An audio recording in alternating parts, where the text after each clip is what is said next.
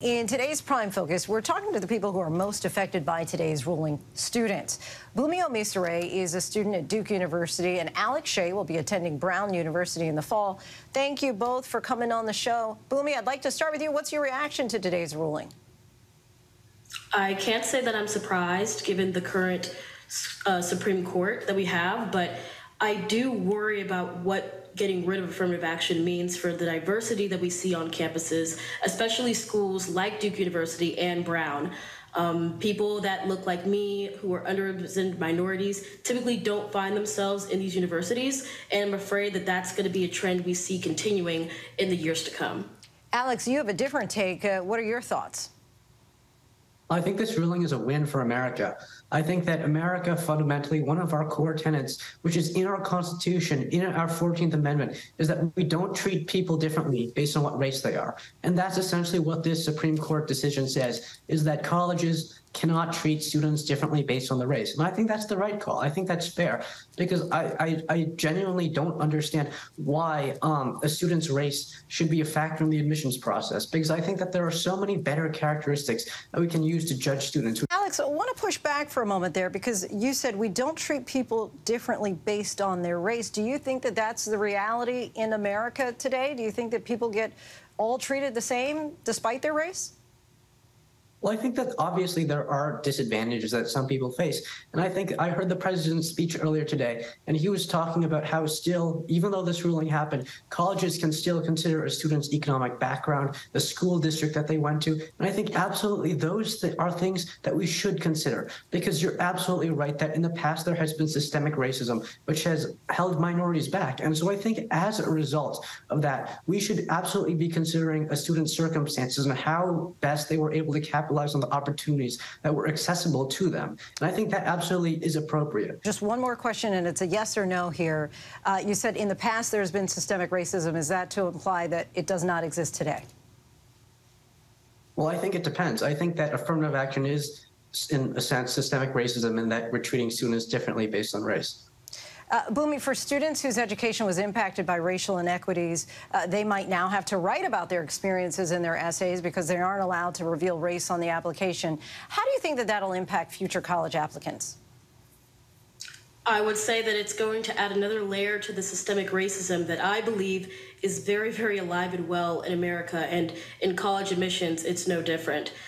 When we think about underrepresented minorities, Black and Latino students in particular, I think that by forcing these students, if they wish to have their race considered, to write about these racial challenges, traumas, and discrimination is making their race the forefront of their identity, which is not fair to these students. And I would also say that there are many, many different factors that a student cannot control that are still being considered in college admissions. Bunmi, just want you to react directly to what Alex had to say, because he said he doesn't think that we should treat people differently based on their race when it comes to, well, in general, but also in particular here when it comes to college admissions. Well, I would say that I think many people who have been the victims of systemic racism, like myself, would be very, very clear in stating that race and racism is still very, very alive today. And I think that by this ruling, we're going to see more people who look like me unable to get into these schools, not because they aren't good enough to get in, but because these campuses may not be able to maintain their diversity initiatives as well as they could have when affirmative action was still allowed.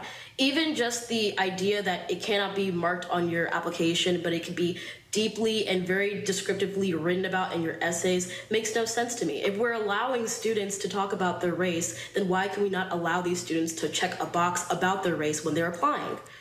Both of you applied and were accepted to universities that did consider race as a factor in their admissions. I'm curious about how that consideration makes you feel. Alex, we'll start with you. Right. Well, I think obviously I'm a little bit uncomfortable knowing that I got into Brown and that somehow or another my race was a factor. I think that personally, I want them to judge me for Alex, my individuality, and I want to be able to portray myself authentically. And I wasn't able to do that. Bunmi, your thoughts? I would say that I am glad that in a holistic admissions process, my identity, and part of that is my Blackness, the first thing that people see when they see me, was included in my application. And you know, the thing about affirmative action, as we've known it, as Alex and I actually went through, is that by virtue of Supreme Court precedent, it was only to be considered amongst a host of other factors. And so I just feel sad for my underclassmen that are still in high school who won't get to be known by that all-encompassing part of their identity, which, whether we like it or not, in America, race is part of your identity. It's not something that you can separate yourself from. Bunmi and Alex, really appreciate this academic discussion. No doubt it's going to be going on in classrooms and homes for weeks, possibly years to come. And we appreciate both of your insights and both of your perspectives tonight. Hi, everyone. George Stephanopoulos here. Thanks for checking out the ABC News YouTube channel. If you'd like to get more videos, show highlights, and watch live event coverage, click on the right over here to subscribe to our channel. And don't forget to download the ABC News app for breaking news alerts. Thanks for watching.